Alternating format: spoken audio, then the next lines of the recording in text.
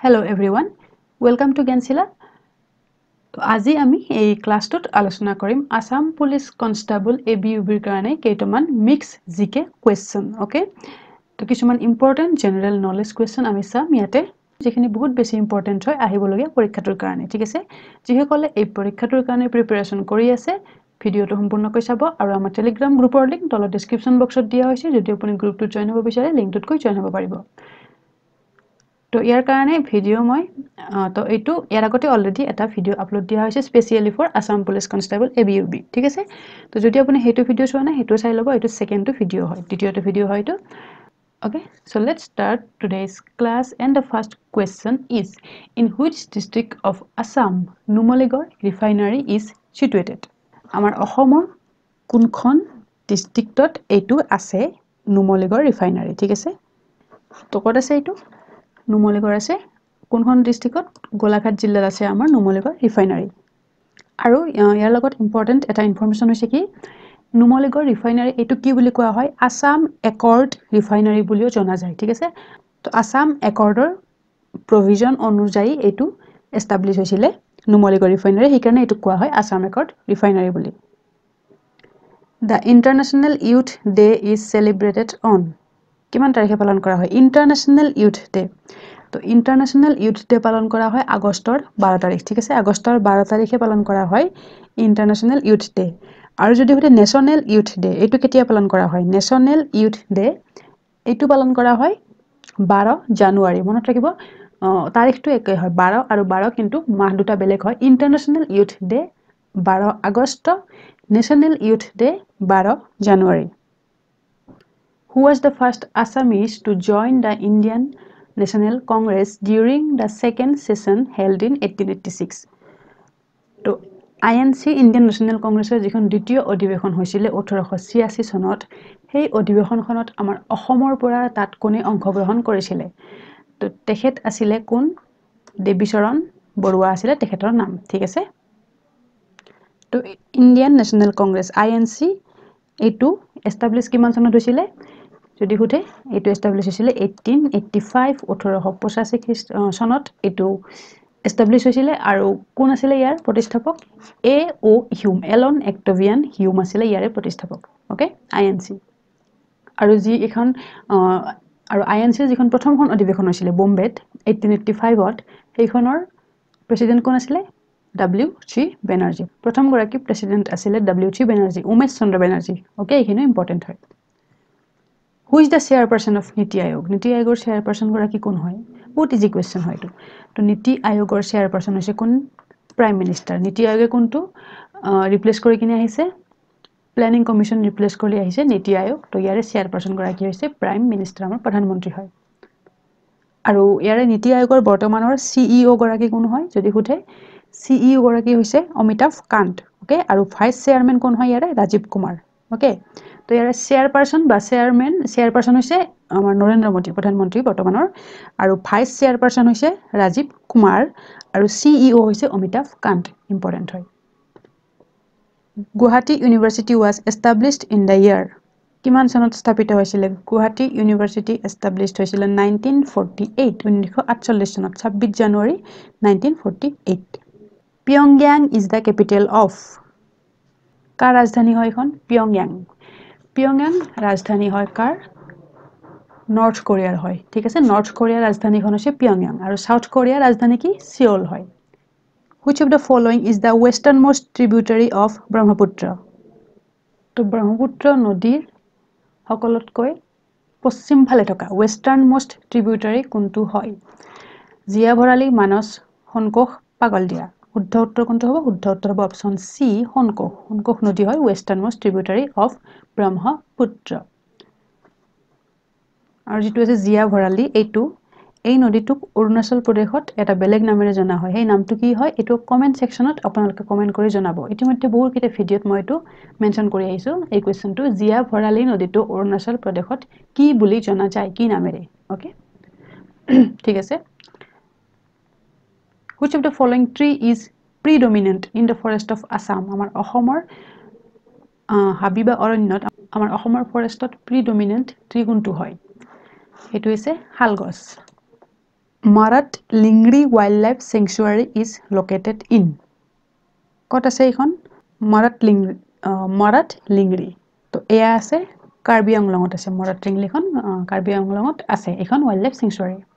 Which freedom fighter was died in the age of 18? 18 বছৰত মৃত্যু হোৱা আমাৰ ফ্ৰীডম ফাইটাৰ গৰাকী কোন হয়?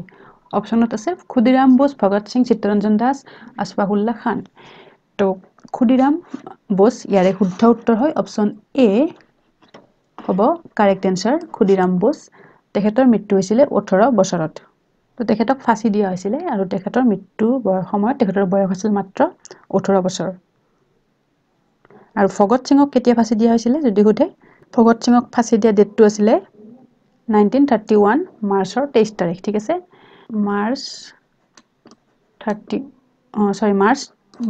23 তাৰিখ 1931 এইটো ডেটত ফাঁসি দিয়া হৈছিল ভগত সিং।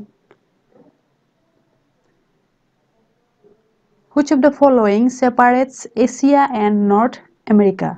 এছিয়াৰ লগত নৰ্থ আমেৰিকাক সেপাৰেট কিহে কৰিছে কোনটো ষ্ট্ৰেটে কৰিছে আৰু এইটো হৈছে কোনটো বেৰিং ষ্ট্ৰেট। এছিয়াৰ পৰা নৰ্থ আমেৰিকাক সেপাৰেট কৰিছে এইটো। ঠিক আছে আৰু যেটো হৈছে পাল্ক ষ্ট্ৰেটে আমাৰ ইণ্ডিয়াক কাৰ পৰা সেপাৰেট কৰিছে শ্ৰীলংকা আৰু ইণ্ডিয়াৰ মাজৰ ষ্ট্ৰেটটো হৈছে পাল্ক ষ্ট্ৰেট ইণ্ডিয়াক সেপাৰেট কৰিছে শ্ৰীলংকাৰ লগত। In which year Bombay Stock Exchange was established? কেতিয়া এটো এস্টাবলিশ হৈছিল বম্বে স্টক এক্সচেঞ্জ। তো এটো ন্যাশনাল স্টক এক্সচেঞ্জ আৰু বম্বে স্টক এক্সচেঞ্জ দুটা হয় এই দুটাৰ লগত কনফিউজ নহব। তো বম্বে স্টক এক্সচেঞ্জটো এস্টাবলিশ হোৱা চনটো আছিল 1875 1875 চনত এটো এস্টাবলিশ হৈছিল আৰু এটো এছিয়াৰ প্ৰথমটো স্টক এক্সচেঞ্জ আছিল। এটো was Asia's first stock exchange। ঠিক আছে Scurvy is caused by deficiency of which vitamin? প্ৰায় আহি থাকে এই প্ৰশ্নটো। তো এটো কিহৰ কাৰণে হয় এই বেমাৰটো এই ৰোগটো স্কাৰ্ভি হয় ভিটামিন সিৰ অভাৱত হয়। আকবৰ's autobiography was written by কোনে লিখিছিল এখন আকবৰৰ অটোবায়োগ্ৰাফিখন লিখিছিল কোনে তেখেতৰ নাম আছিল আবুল ফজল আছিল। ঠিক আছে আকবৰৰ অটোবায়োগ্ৰাফি যেখনৰ নাম দিয়া হৈছিল এইন-ই আকবৰী। ঠিক আছে Ashoka was a king of which dynasty? কোন বংশৰ ৰজা আছিল অশোক? বহুবাৰ আহিছে এই প্ৰশ্নটো বহুকেইটা পৰীক্ষাত। তো তেখেত আছিল মৌৰ্য বংশৰ ৰজা আছিল। Who is known as the father of green revolution in the world? কাক কোৱা হয় green ৰিভলিউশন? Father of green revolution in the world is নৰমান বৰলুৱাগ option B. আৰু father of green revolution in India তেতিয়া কোন হ'ব এম.এছ. স্বামীনাথন হ'ব। Okay Emergency provision in Indian constitution has been borrowed from কৰ পৰা লোৱা হৈছে এইটো emergency provision? তো বহুতে ইয়াৰে শুদ্ধ উত্তৰটো কৰে জাৰ্মানী।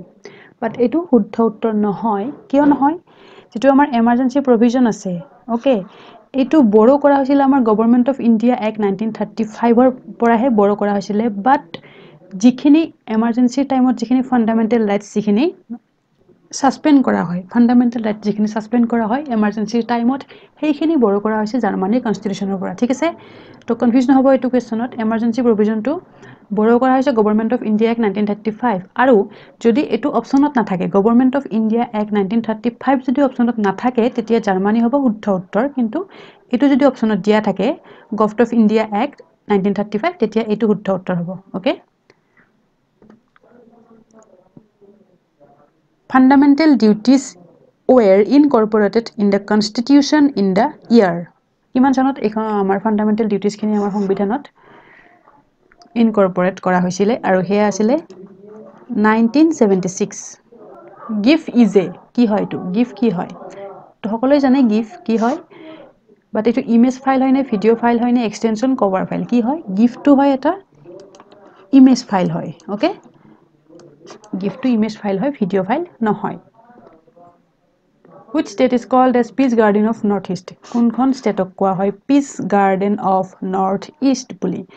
ইম্পৰ্টেন্ট কোৱেশ্চন হয় আমাৰ মিজোৰামক কোৱা হয় Peace Garden of Northeast আৰু নাগালেণ্ডক কি কোৱা হয় নাগালেণ্ডক কোৱা হয় Falcon Capital of the World.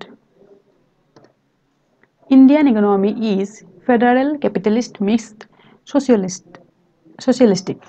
তো আমাৰ ইণ্ডিয়ান ইকনমি কি হয় পাব্লিক প্ৰাইভেট দুয়োটাই হয় তো Indian economy is mixed economy The National Stock Exchange is located at ক'ত আছে National Stock Exchange যেটো হয় এইটোৰ আমাৰ ক'ত আছে NSE তো এইটো প্ৰায়ভাগ মুভিত দেখাই থাকে নিশ্চয় দেখিছে তো এইটো আছে মুম্বাইত আছে National Stock Exchange মুম্বাইত আছে আৰু এইটো এস্টাবলিশ কেতিয়া হৈছিল যদি খুঠে তো এইটো এস্টাবলিশ হৈছিল 1992 What is the length of Bhupen Hazarika setu কি হয় কোন length কিমান হয় Bhupen Hazarika সেতুখনৰ length হয় 9.15 kilometre First Battle of Panipat was fought in the year কেতিয়া হৈছিল পানিপথৰ প্ৰথমখন যুদ্ধ কিমান চনত হৈছিল সেইখন হৈছিল 1526 চনত হৈছিল আৰু পানিপথৰ দ্বিতীয় যুদ্ধ যদি হতে সেইখন হৈছিল 1556 চনত ঠিক আছে আৰু তৃতীয়খন কেতিয়া হৈছিল তৃতীয়খন যুদ্ধ হৈছিল 1761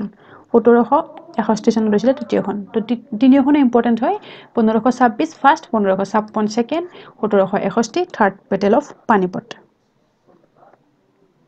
The term bull and bear are used in ক'ত it use কৰা হয় bull আৰু bear তো এখন ওয়েব সিরিজ আহিছিলে স্ক্যাম বুলি নিশ্চয় বহুতে চাইছে তো তাত যিখনে চাইছে তাত যে এখন ওয়েব সিরিজ চাইছে তো তেওঁলোকৰ বহুত ভালকৈ মনত থাকিব এই কোৱেশ্চনটো তো এটো bull আৰু bear এটো ইউজ কৰা হয় স্টক এক্সচেঞ্জত ইউজ কৰা হয় এই দুটা ওয়াৰ্ড bull আৰু bear ঠিক আছে